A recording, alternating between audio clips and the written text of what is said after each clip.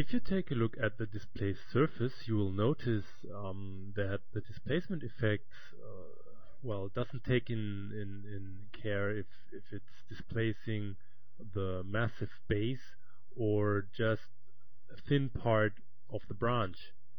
So especially in those thin areas, the mesh is badly deformed.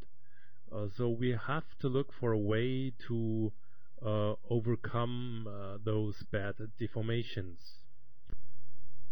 One way would be to use a gradient with a white color at the base of the trunk and a black color at the top, and then multiply this gradient on top of the displacement texture.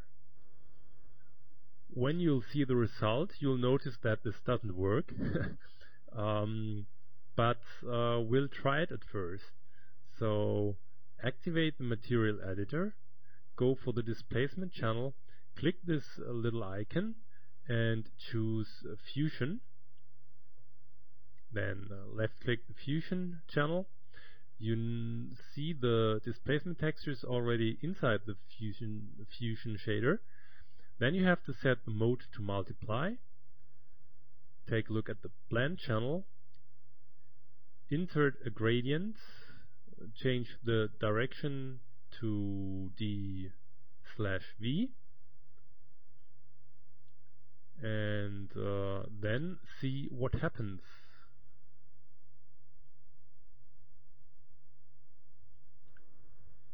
Now you can see that there are areas with displacement, like here or here, and other areas where we don't have displacement. The gradient works to a certain degree, but because of the tiling, we used the tile feature to tile the texture along the trunk. Because of this tiling, the gradient is repeated several times, and this, of course, is not what we want. But there's an easy solution to overcome this tiling problem of the gradient shader. Create a new dummy material and apply it onto the stem. I'll drag it onto the left side so that during rendering the bark texture is used. With this material icon active, open the bark texture, then go for the displacement channel inside the Fusion shader, and then take a look at the blend channel with the gradient shader. You'll have to left click the icon and choose Effects, Projector out of this list. Now the gradient shader resides inside the projector, so left click the projector. Now we would like that the gradient really is stretched along the complete bark, along the complete stem and the main branches. So we could enter the proper values and parameters manually, but because we use this dummy material with the correct settings, which are the default settings in this case, we can use the paste tag button, and it simply copies the properties of this material icon. So here you can see we have a UVW mapping, and the tiles X and Y set to 1, which is what we need. And then we don't want tiling, so just deactivate tiling in this case. So now the gradient should be projected along the complete trunk. So when you now do a test render, you'll notice that the result already looks much better, but still we have some problems and artifacts. This comes because, at the end, the color of the displacement channel drops to negative values.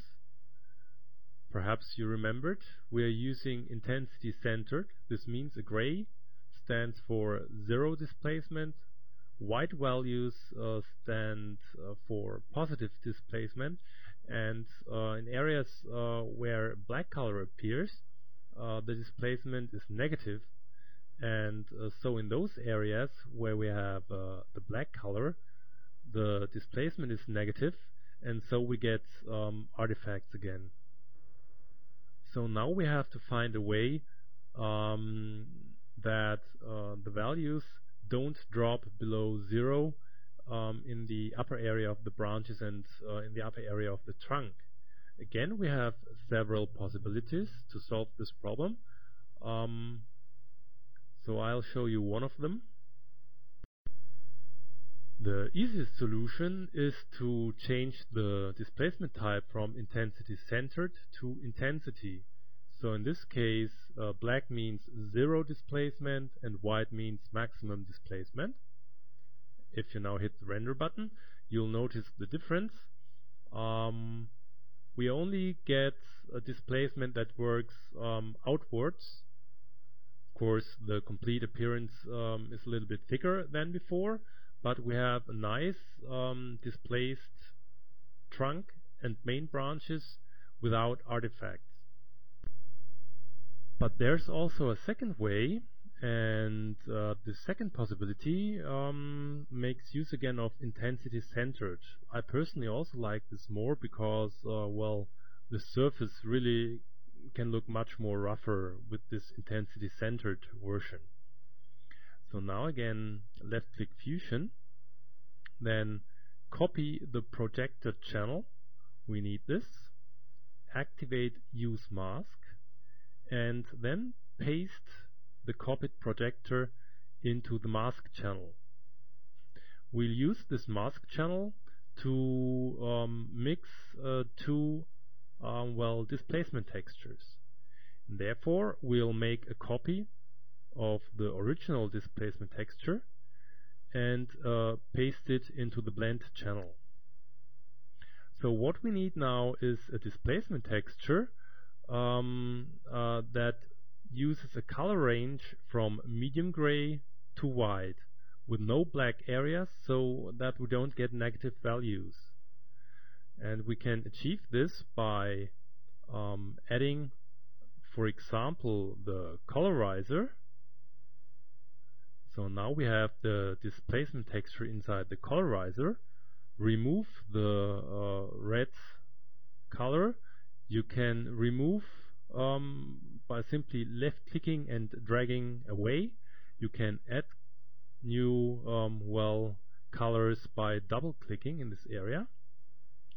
So then we remove the red one, then double click the yellow icon, change the color to white, and then double click the black icon and change the color to this medium gray.